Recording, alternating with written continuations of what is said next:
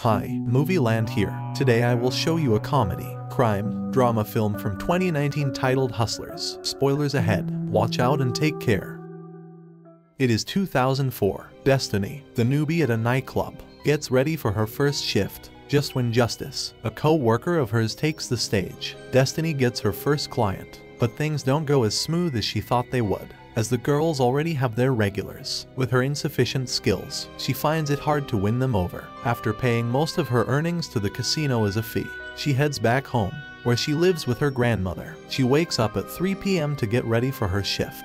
Before leaving, she notices that her grandmother has sold her necklace, so Destiny gives her some cash, to which the old lady responds with grateful words. Once at the club, Destiny is mesmerized by the main stage performance of Ramona. When Ramona walks past Destiny, she whispers to her, "Doesn't money make you aroused?" After the show, Destiny joins the star at the rooftop, asking for a light. They end up having a friendly chat. The newbie opens up about not having enough skills and not doing so well on her first days. Ramona comforts her and suggests mentoring Destiny, showing her some of her moves, and even working together. Fast forward to 2014 shows a different version of Destiny, who is being interviewed for an article. The interviewer asks, "So when did things get out of control?"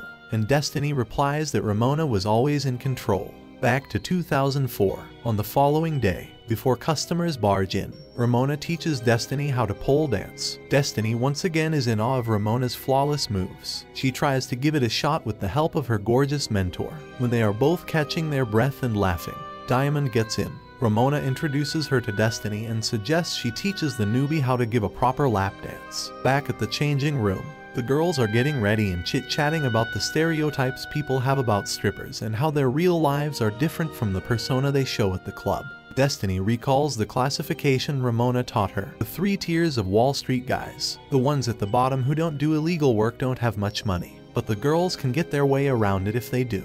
The ones in the middle get their hands a little dirty but don't cross limits. And finally, there are the ones on top. They come through the back door, get private rooms, and spend lots of money. And I mean lots. 10 minutes, 15,000 a night. There were no cameras, and they could do whatever they wanted with no consequences. Working with Ramona made Destiny improve, and she made a lot more money. They also tightened their friendship bond. Destiny, or Dorothy as her grandma calls her, treats herself to some fine shopping. Ramona invites her over and shows her project of designing a swimsuit line. After introducing the future label, Swimona, we are introduced to Juliet, Ramona's daughter. Later that night, Ramona and Dorothy are having a heartfelt talk about their future aspirations and goals. We are then taken back to the interview where Dorothy asks how much of her story is going to be in the article. She doesn't want to give a bad impression about strippers and reinforce the stigma, as she was simply making an honest living back then. Back to her stripper days, Destiny is making money, getting her own place, taking care of her grandma, and even going back to studying. She was learning at the counter when a man, Steven, approached her praising her handwriting, harnessing her sweet talk skills. She tells him it's probably because she doesn't have a computer. Later she's at the girls' lockers studying on her new laptop. 2007 was the best. According to Dorothy, she met Johnny, her boyfriend, with whom she had constantly been arguing. She was making more money than Wall Street guys, even managed to buy her first car. The last great night that Dorothy remembers was when Usher walked in. Everyone was dancing on the stage. Then 2008 happened. The worst financial disaster that happened in decades. Not the best time to get pregnant, but Johnny promises he'll take care of her. 2.5 years later, it's 2011 and Dorothy has a daughter, Lily. A final argument made the angry mother kick Johnny out, and she was left alone with her daughter. No job at hand. She tried calling Steven, the tech guy who offered her a computer back in the glory days, but it turns out he now has a family of his own. And so she crossed out the last person on her ex-client's list that is of no help now. Dorothy tries applying for a job at retail, but to no avail. She falls into the vicious "we want employees with experience, but we can't give you that experience" loop.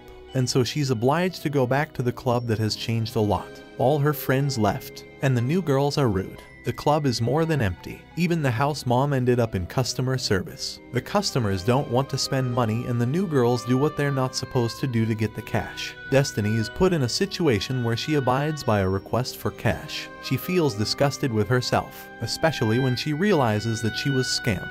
The client didn't give her the promised amount. Devastated, Destiny leaves the champagne room and goes back into the club. She sees her best friend she lost touch with years ago, Ramona. The two friends catch up over a cup of coffee and Ramona tells Dorothy what she has been up to since the crisis started. After the financial crash, the club wasn't the same. Mercedes found Ramona a job in a retail store. She is dealing with her own issues as her fiancé, Dragon, got arrested, and she can't afford a lawyer. Ramona's job at the retail wasn't going so well, so she went back to the club. But the latter wasn't pleasant either, so she came up with a plan. Spot potential customers, get them drunk, bring them to the nightclub, push their credit card as far as they can and get a percentage of their spending at the club. But their praise weren't always so complying. Some even caught up with their scheme, and so they ended up losing money instead. That's when Ramona thought of giving her plan a little boost. Instead of simply waiting for their targets to get drunk, it would spice their drinks, ketamine to lose their memory and MDMA for them to be happy and have a good time. And so her plan worked and the cash kept coming in. By the end of her story, Ramona invited desperate Destiny to join her team. She joins them on their next hustle. Gary was the prey. While he is distracted, Ramona spices the drink, and they get to the club. Barely conscious, Gary grabs his wallet, and Ramona swipes his golden card. The plan was a success. After a big celebration, to be on the safe side, they decided to change their recipe. After the first cook knocked them out cold, the second one out of the oven was perfect. They decided not to fish for strangers but instead call some old friends. Didn't take them long to reel them in. Each day was a new trip to the club. Ramona got a new place. Destiny paid for her grandmother's house. Mercedes hired a lawyer for her fiancé. And Annabelle is feeling cozy with her cat in her new apartment. The girls even decided to outsource and expand their team. They taught the new girls their game. Hustling became their everyday business. Around Christmas time, they gathered at Ramona's house, along with Juliet, Ramona's girl, Destiny's grandmother, and Lily. Everyone was celebrating and exchanging gifts. A truly heartwarming moment. Back to the initial 2014 interview. Dorothy is now the one asking questions. She asks about Elizabeth's financial status growing up to justify their actions since they were in a bad place. Dorothy wants to stop the interview since she didn't want to be dragged into a situation that would make her badmouth the girls, who she considers her sisters. Then, Elizabeth told her that Ramona had said the same thing the previous day. Dorothy is shocked. She clearly has a grudge against Ramona. She decides to continue with the interview. 2013. Everything was going well until Ramona's greed got the best of her. She decided that she didn't need the club anymore and would meet their clients at hotels. In spite of Dorothy's objections, a new girl joins the crew, Dawn. The redhead was reckless, sloppy, and a cokehead. An incident happens when Mercedes is with one of Ramona's clients. The drugged man thinks he can jump into the pool from the first floor, but he ends up falling onto the ground. While the girls drive him to the hospital, they try to reach Ramona, but she is busy bailing out Dawn. When Destiny comes back home, she finds out that her grandmother has passed away. Ramona comes to the funeral and comforts her. She also invites her to a gig that night to get her mind off things and get some money. Dorothy tells Elizabeth that at first, she thought there was going to be some kind of goal, and once she reached that goal, she would stop and start clean. The interviewer then asked if that's what happened with Doug. Dorothy denies knowing someone with such a name and calls Ramona a liar. Elizabeth goes further into unraveling what Ramona said about Dorothy, mainly that Dorothy didn't just do it for revenge but she was trying to make friends. Her mom left her at her grandmother's and ran away. This made her have it tough. When Elizabeth asked what happened between Ramona and her, she turned off the recording tape and showed Elizabeth off.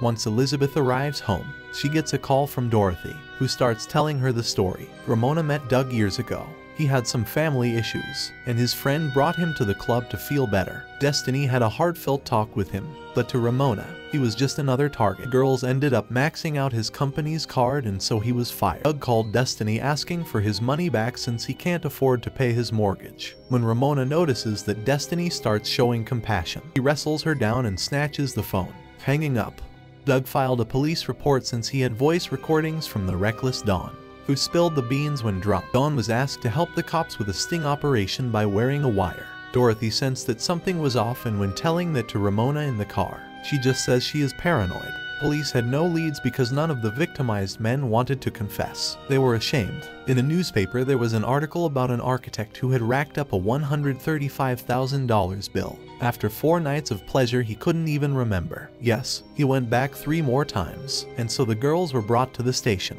Ramona, while withdrawing the money. Mercedes, while visiting her fiancé in prison. Annabelle, while in her apartment, and Dorothy at her home. Dorothy accepted the police's deal, guarantee a safer future for her daughter, Lily. Months after the interview, pregnant Elizabeth receives a call from Dorothy and asks about Ramona and what she truly said about her. Ramona's protege tears up when she hears that her mentor kept her picture on her, among the precious things she carries at all times. Ramona never spoke ill of Dorothy. She was always by her side. Elizabeth suggests that she should give her a call. Destiny pled guilty to grand larceny and attempted assault in exchange for 0 jail time. Ramona was sentenced to 5 years probation. Mercedes and Annabelle served weekends in jail for 4 months and received 5 years probation. Ramona ends the movie with a heartfelt comparison. The whole country is a nightclub, with some people throwing the money and others doing the dance. Everybody's hustling. If you like this video,